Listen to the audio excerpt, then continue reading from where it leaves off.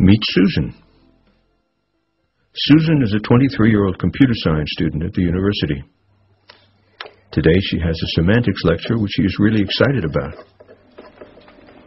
Susan likes to get to the bottom of things, to reach understanding. She often reflects on possibilities, implications, applications, and consequences of what she's learning. Susan is characterized by a preference for deep learning. She spontaneously uses higher cognitive processes. Faced with a curriculum, she basically teaches herself.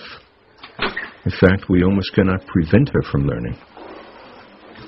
But she is not our concern today. Robert, on the other hand, is. Now, where is Robert? Ah, there he is.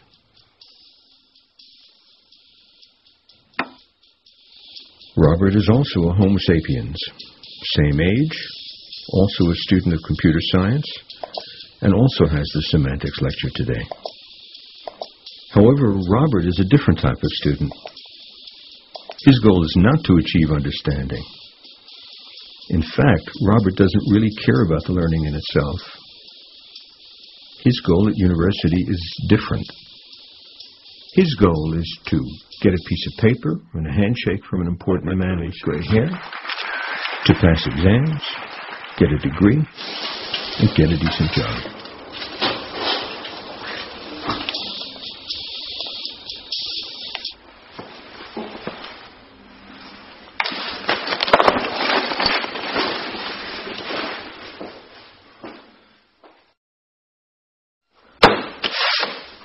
Robert is characterized by a preference for surface learning. He will only use higher cognitive processes if he really has to. He will cut any corner in achieving his goal with minimum effort. So I'm sure that you can all see that the familiar structure of a finite automaton can easily be interpreted as a labeled transition system where the configurations simply will be the states of the automaton. Let's have a look inside the auditorium to see how Susan and Robert are doing. Arrow, the transition relation will Let's look a little closer. Of the automaton. This is interesting. A bisimulation between two concurrent systems is a relation on the states, satisfying that for any two related states, if one system can perform an A action, now let's have a look at Robert. In such a way that the two systems end up what is the break? Belonging to the bisimulation. And we say that two systems are bisimilar if and only if there exists a bisimulation between the two systems. I just give you one example. If you think of a programming... Here you might think that Robert is the only one to blame, that he's the only one responsible for his mediocre gain from the teaching. But Robert just has a different goal than Susan. He's merely responding to a system. The statistics also carry an important message and suggest a different course of action. 20 or 30 years ago, there were mostly Susans at the universities. Nowadays, however, as student intake has increased dramatically, the Roberts now outnumber the Susans. This makes for a considerable problem which is important to tackle for any responsible modern society. But before we deal with it, Robert's learning that is, we need to take a look at the situation from a different perspective.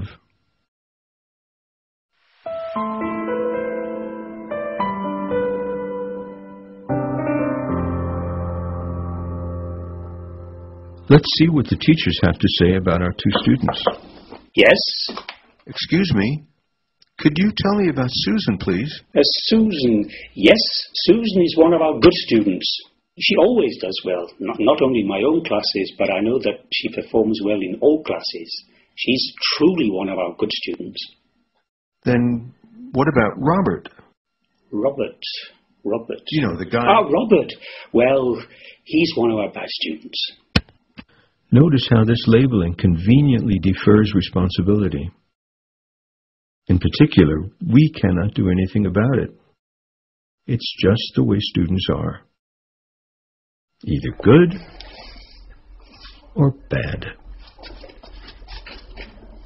This good student, bad student perspective is also known as the blame the students approach to teaching, and is level 1 in John Bigg's 3 levels of thinking about teaching. A level 1 teacher is concerned with what students are. For him, the exam is a matter of sorting the good students from the bad. A level 2 teacher has the focus on the teacher and is concerned with what the teacher does. From this perspective, there are good teachers. I made an animation yesterday, and you'll see the information in blue coming and up here. Bad teachers. For the proof of lemma 37b, assuming that proposition 21g holds. This perspective is also known as the blame the teacher's perspective. A so-called good level 2 teacher will attempt to arm himself with an armada of teaching techniques, tips, and tricks. There are many types of level 2 teachers. However, common for most of these, apart from having a teacher focus, is that the result is passive students. We need to engage and activate the student. And then she said, it was the transition system.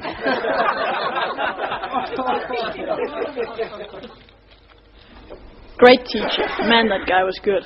Yeah, but I didn't really get the point about the indexes, and I wasn't too sure about the rest either, but yeah, great teacher.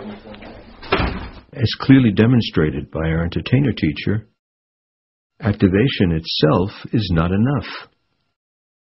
A teacher at the most advanced level, level 3, is particularly concerned with what a student does before, during, and after teaching. That is, he is particularly concerned with the product or the learning outcome of the teaching. But before we can go there, we need to understand understanding.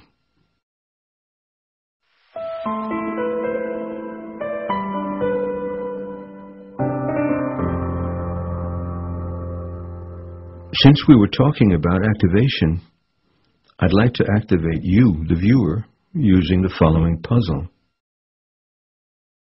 Please consider the following numeric transcription system, where 1 is written like this, 2 like this, and so forth. I'll give you 10 seconds. Now I'd like you to write down, say, the last 5 digits of my office phone number, 18725, in this numeric system. We, Homo sapiens, are quite bad at memorizing random information. Psychologists claim that we are only able to hold 7 plus minus 2 pieces of random information in our short-term memory. Now, suppose I showed you the following grid. As you can see in this number system, 1 is at the top left corner, and hence written like this, whereas, for example, 8 is at the bottom, and hence written like this. Now you can probably write anything using this silly number system for the next 65 years.